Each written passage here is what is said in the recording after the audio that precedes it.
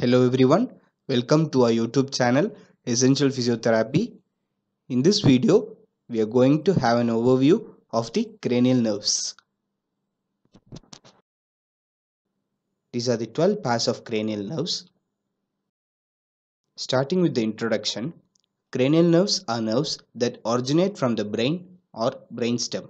Each cranial nerve is paired and is present on both sides, that is, on the right and left hemisphere. Cranial nerves are generally named according to their structure or function.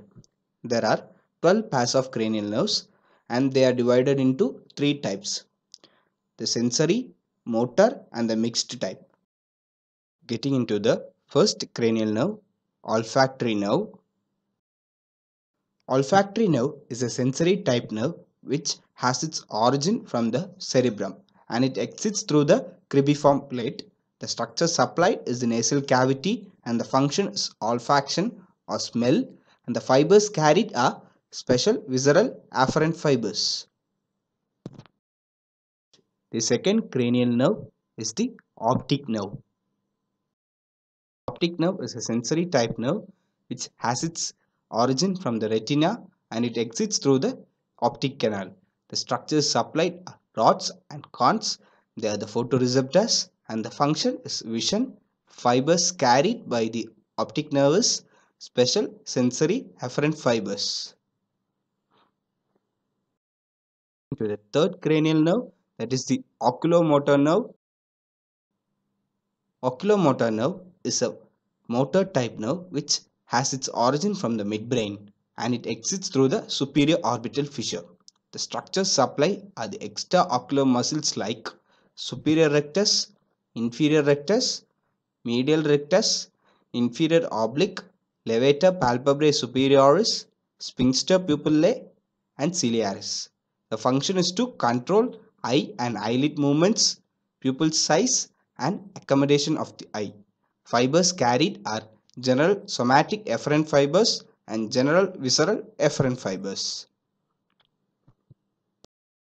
Next, the cranial nerve 4, that is the trochlear nerve. Trochlear nerve is a motor type nerve and it has its origin from the midbrain and it exits through the superior orbital fissure.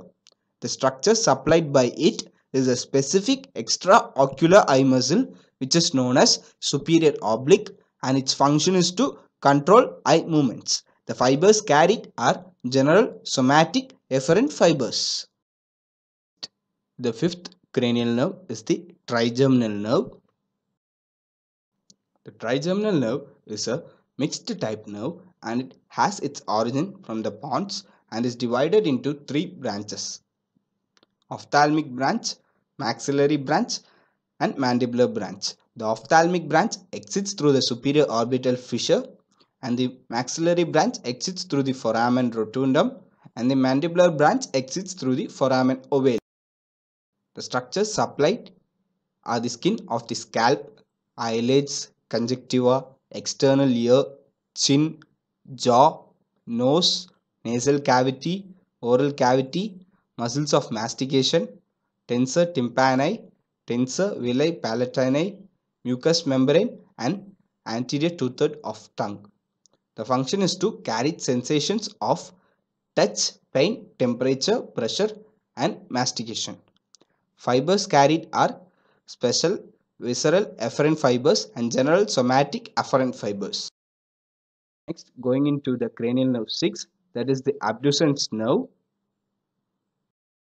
Abducens nerve is a motor type nerve which has its origin from the pons and it exits through the superior orbital fissure. The structure supplied by it is the lateral rectus muscle which is responsible for the abduction of eye. The fibers carried are general somatic efferent fibers. The seventh cranial nerve is the facial nerve. Facial nerve is a mixed type nerve which has its origin from the pons and it exits through the internal acoustic meatus and stylomastoid foramen. The facial nerve is divided into 5 branches: temporal branch, zygomatic branch, buccal branch, mandibular branch, and cervical branch. The structures supplied the muscles of facial expression, stapedius, specific glands like lacrimal glands, nasal glands, palatine glands, and anterior two-thirds of tongue and ear. Function is to control muscles of facial expression, lacrimation, secretion, carry touch, pain, and temperature from ear. Fibers carried somatic visceral efferent fibers, general visceral efferent fibers, special visceral afferent fibers, and general sensory afferent fibers. Next, getting into the eighth cranial nerve, the vestibular cochlear nerve. Vestibular cochlear nerve is primarily a sensory nerve which has its origin from the pons and medulla junction. It is divided into two branches, vestibular branch and cochlear branch, and it exits through the internal acoustic meatus. Structure supplied: the vestibular branch supplies the vestibule, semicircular canals, and the cochlear branch supplies the cochlea. Function is to maintain the static equilibrium, dynamic equilibrium, and carry sound. The fibers carried are special sensory afferent fibers. Next, getting into the ninth cranial nerve, which is the glossopharyngeal nerve.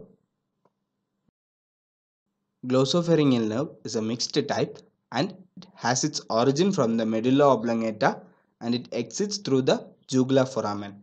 The structures supplied are the stylopharyngeus muscle, pharynx, soft palate, tonsils, tongue, ear, parotid gland, and the carotid branch.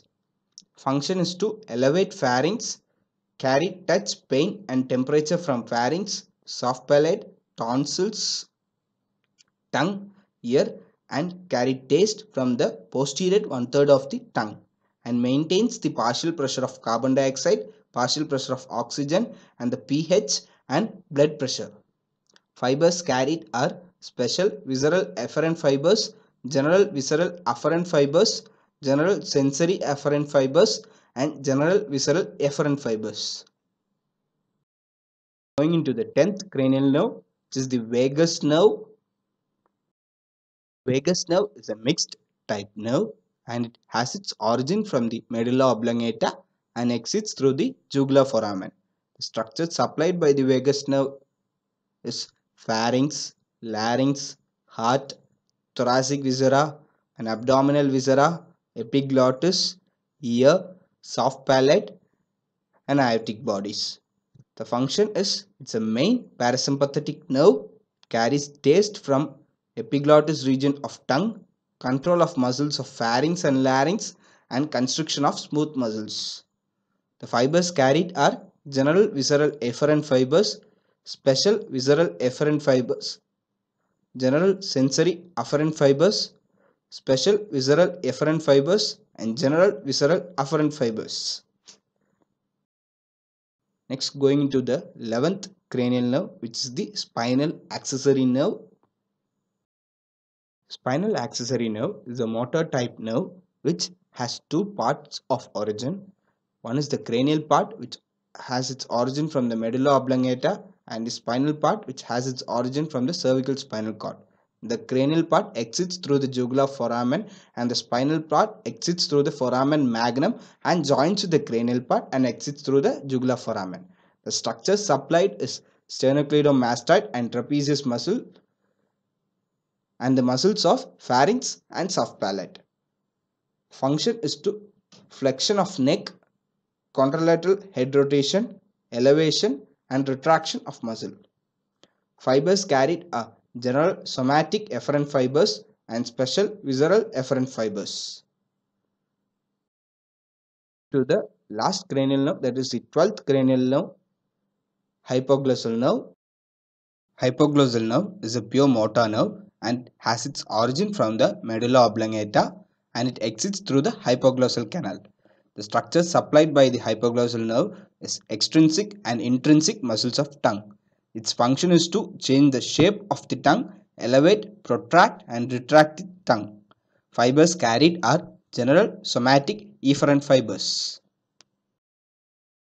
Please like and share our videos and drop your valuable comments in the comment box and Please subscribe our channel. Thank you.